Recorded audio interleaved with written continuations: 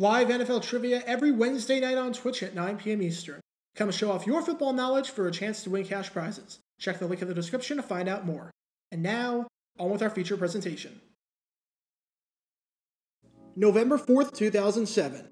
It's week 9 of the NFL season, and we're at the Metrodome for this interconference matchup between the Minnesota Vikings and the San Diego Chargers. Now, there have been tens of thousands of games played in the history of the NFL. A lot of them get lost throughout history and the passage of time. If you have one moment from a game that lives on in history and is still talked about years later, that's awfully impressive, especially for a regular season game. But what's remarkable about this game is that 15 years later, there are two such moments. Because you probably remember this game, even if you don't remember watching it live. Yes, the Vikings won this one 35-17, but two things stood out from this game. Number one, at the end of the first half, Ryan Longwell tried a 57-yard field goal. He missed it, and Antonio Cromartie returned it 109 yards for a touchdown, making it the longest missed field goal return in NFL history. It's a record that can be tied, but can never be broken, as it is impossible to go any further than Cromartie did. And number two, Adrian Peterson, a rookie running back, set the football world by storm on this day by running for 296 yards, which was and still is the NFL record for most rushing yards in a game. Two incredible moments that live on in NFL history, and both taking place within minutes of each other. But we're not here to talk about the guys that played in this game, because for today's story, we're here to talk about a guy that didn't play. Of the 528 yards of offense that the Vikings gained in this historic game, we're talking about a guy that gained none of those yards. We're talking about this man right here, wide receiver Troy Williamson. He did not play in this game, and he was fined by head coach Brad Childress because of it. And let's just say that the fine was controversial, to the point where Childress had to reverse course because of the negative public perception he got and because of the criticism he received, and to the point where Williamson legitimately wanted to fight his coach and knock him out because of the fine. Plenty of Vikings players have been fined before for a variety of reasons, but this has to be the worst reason of them all. This is the story behind the most controversial fine in the over 60-year history of the Vikings franchise. Before I talk about the incident in question, we need some context to understand just who Troy Williamson is, and how his career was going prior to the fine issued by head coach Brad Childress. When the Vikings drafted Williamson in the first round of the 2005 NFL Draft, they were looking for a guy who could replace Randy Moss, who was now with the Oakland Raiders after his superb, albeit tumultuous career in Minnesota. Instead, what they got was a massive bust and a massive disappointment. To this day, many consider Williamson to be one of the biggest busts in the history of the Vikings franchise, and he might even be the biggest bust. He did next to nothing as a rookie, recording just 24 receptions for 372 yards and 2 touchdowns, and having 1 catch or no catches in 8 of his 14 games played that year. He followed that up in 2006 with, somehow, an even worse season, as even though he had 37 receptions for 455 yards, he didn't score a single receiving touchdown. There were 207 players in 2006 to score a receiving touchdown, including guys like Indianapolis Colts defensive tackle Dan Klecko. And yet, Troy Williamson, the number 7 pick in the 2005 NFL Draft and the second receiver off the board, was not one of them. He was very clearly treading into bust territory, and through the first 7 games of the 2007 season, he wasn't exactly doing anything to reverse that perception, as he had just 9 catches for 159 yards.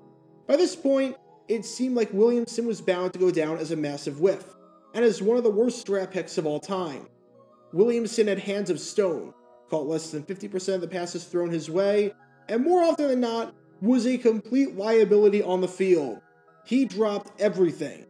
I don't think I'm making any stunning revelation here when I say that it's kind of important to have your receiver be able to catch the football, and it's safe to say that Williamson could not do that. And I should note that by the time of this incident, the head coach of the Vikings was Brad Childress. The head coach at the time that Williamson was drafted in 2005 was Mike Tice, as Childress took over in 2006. This meant that Childress had no affiliation or ties whatsoever to Williamson. There was no connection there. And there were definitely some moments of tension where Childress' patience for Williamson and his inability to catch the football was wearing thin. After one game in 2006 against the San Francisco 49ers, where Williamson dropped just about everything thrown his way, Childress spoke of Williamson's struggles, saying that he just had to power through. He said, "There is not a magic serum that you can inject in him. You've got to play on. You've got to play through. And that's the toughest thing sometimes." Keep in mind that Williamson dropped 11 passes in 2006, which is obviously not good, and will make any coach frustrated.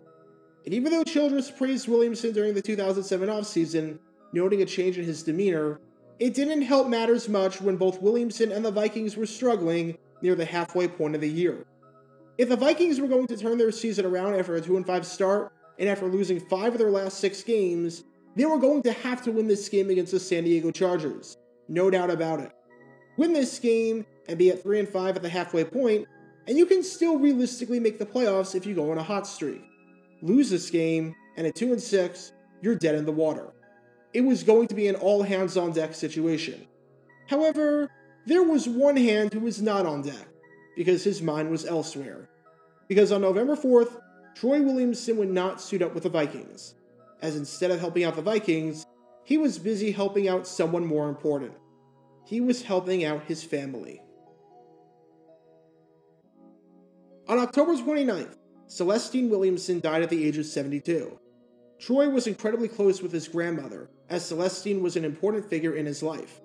As Troy said on his grandmother, "This is a grandma I was always around growing up. She taught me pretty much everything I know, from cooking to driving to playing cards. I pretty much learned that from my grandma." It was very clear that Troy would not be the man he was without the guidance of his grandmother. And to emphasize just how much of a positive influence his grandmother was on him, Troy was not only attending her funeral, but was going the whole 9 yards to honor her. He helped coordinate the whole thing, and paid for his relatives to fly from wherever they were and to Aiken, South Carolina, where the funeral was going to be held. Keep in mind that some of Williamson's family members were in the military, so there was international travel involved in all of this as well. This was not just a show up, pay your respects, and leave kind of thing. Troy was practically running the funeral. And if that wasn't tragic enough for him to lose his grandma, he was also dealing with his older brother, Carlton, who was involved in an accident a few months ago in September, and was in and out of a coma. He was paralyzed after the accident. Troy was extremely close to his brother, as Carlton was there front and center when Troy got drafted. As Carlton said on that moment where Troy got drafted, "Having everybody here for this is the best part of it. Something good. Something historic for the family." A lot of today really was about the family. So on top of dealing with the death of his grandma, he was dealing with his brother fighting for his life.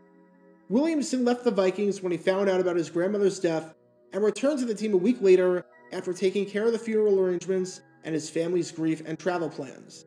Considering how close he was to his family, that is just a horrible situation all the way around that is tough for anyone to go through, and it is a perfectly valid reason for missing work. Some things are more important than football, and family is one of them, especially if it's the right family that you're close to, as Troy was with his. So how was Williamson greeted after he returned to the Vikings 1 week later? He was met with a $25,000 fine. I'm not kidding. Head coach Brad Childress decided for some reason to fine Troy Williamson for missing the Chargers game. As Childress said on this decision, "It's really kind of out of my realm. It's a business principle organizationally. If you don't show up, how does that work?" Childress then added the fact that Williamson's absence was excused had nothing to do with anything, as there was precedent for players returning quickly after having family members die, so why couldn't Williamson? He cited Vikings defensive tackle Pat Williams not missing any games in 2005 after his father died, cited Colts wide receiver Reggie Wayne not missing any games in 2006 after his brother died, and likely looked at other games, like when Brett Favre played after his father died, when Gary Danielson played after his newborn baby died, and when Len Dawson played after his father died. You can learn more about that by clicking the card in the upper right corner.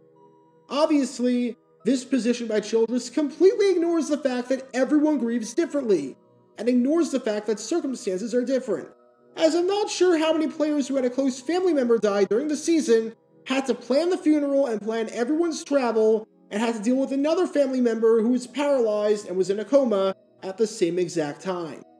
Understandably, Williamson was absolutely furious about this. To fine him over $25,000 for having the audacity to grieve and attend a funeral just seemed absurd to him. As Williamson said on the whole ordeal, I know it's a business. I know the Vikings have got other obligations when it comes to them and their families also. I know how I feel toward mine. He then added that Childress could have docked him his whole salary, and it wouldn't have mattered, because he was going to be with his family no matter what. Williamson said, "No matter what Childress would have said, if I had to stay up here or not, I would have been out my house in South Carolina for that week. This is something I couldn't put on the back burner. It's really been hard for me. I was glad to go home and see my family. It was something that really helped me." The amazing part about all of this is that usually with football, you can find someone somewhere to take a stance on just about anything, no matter how wrong or how controversial it is. However, I dug high and low, and literally could not find one article saying that Childress made the right call by fining Williamson for attending his grandmother's funeral. This decision was universally panned by everyone. Even those who hated Williamson because of his lack of production on the field knew to separate the on-field production from the off-field realities of death, and knew that Childress was going way too far here and was completely out of bounds. One writer praised Williamson for his decision to prioritize his family, and called the Vikings organization a Grinch for doing this. Another writer said that fans should send dead fishes to the Vikings facilities for their treatment of Williamson. Unfortunately, this universal backlash caused Childress to backtrack on those plans and retract the fine just a few days later. Perhaps it wasn't just the universal public backlash, but rather the fact that veterans on the team came to Childress personally and basically said, "What the heck are you thinking?" We don't know what exactly was said in that conversation, but the players probably said something along the lines of, "Good luck getting any free agents to come here, and good luck getting any players to respect you or come to you with their problems if you're fining people for attending funerals." And it's not even like Williamson was going to keep the money. He had no intentions of keeping the $25,000 docked from his salary for attending his grandmother's funeral, as he donated it to a charity to honor her. Fortunately, Childress made the right call in the end, even if he took a completely roundabout way to get there. As Childress said, "In a moment that feels straight out of an episode of South Park where Stan is preaching a lesson, I think the important thing is that everybody grieves differently. That's the thing that I learned, or we learned, in this. In the end, it's not important to be right, but to get it right." Williamson said that he wanted the issue to be over with, and that he wanted to put this matter behind him so he could focus on playing football. But that statement was issued by his agent, and not from Williamson himself. Because Williamson's true thoughts were much worse than that. Much, much worse. Williamson never moved on from this incident. He never respected Childress again, and hated his guts. And he hated his guts so much that in 2008, when Williamson was on the Jacksonville Jaguars and was getting ready to play the Vikings, Williamson had nothing but negative things to say about Childress. In fact, he hated Childress so much that he openly wanted to fight him. He was not kidding. He legitimately wanted to duke it out with his former coach, who tried to fine him for going to a funeral. As Williamson said on the incident, "We can meet on the 50-yard line and we can go at it." After that fine, I had no more respect for Childress. That's gone out the window. I don't see it coming back ever. That bridge is burned. It just got so bad. I knew it was time for me to go. It was just a bunch of personal stuff on my end that he wouldn't let me handle. And keep in mind that Williamson wasn't even going to play in this game. He was dealing with a hamstring injury, so he was going to be out. But he wanted to make it very clear that he hated Brad Childress' guts and wanted to fight him. The fight never materialized, but if it did, it probably would have been better than the game, seeing as the Jaguars were down 14-0 after the first 90 seconds. But anytime a fine is so controversial that it makes a player want to fight a coach more than a year after the fact, even though the fine got rescinded and it was never finalized, that's when you know you messed up badly. Look, Troy Williamson's NFL career was horrible. He was a massive bust, and I don't think any of us are going to pretend otherwise. But life is more than football and more than what you do on the field. And for Brad Childress to do what he did to Troy Williamson is mind-bogglingly stupid and insensitive. If a player is close with two of their family members, and one of them is dead, and the other one is in and out of a coma where he'll likely never be able to walk again afterwards, for goodness sakes, let the man grieve, and let him take care of what he has to do, especially if it's only for a few days. We've seen players get fined for all sorts of reasons, with some of them being incredibly valid, like fighting in practice or showing up late unexcused, or missing practice unexcused. But to fine a guy for attending and planning out his family member's funeral? That's another level of absurd. Because after this horrible initial decision, a lot of people were saying rest in peace to any legitimacy and credibility that Brad Childress still had left.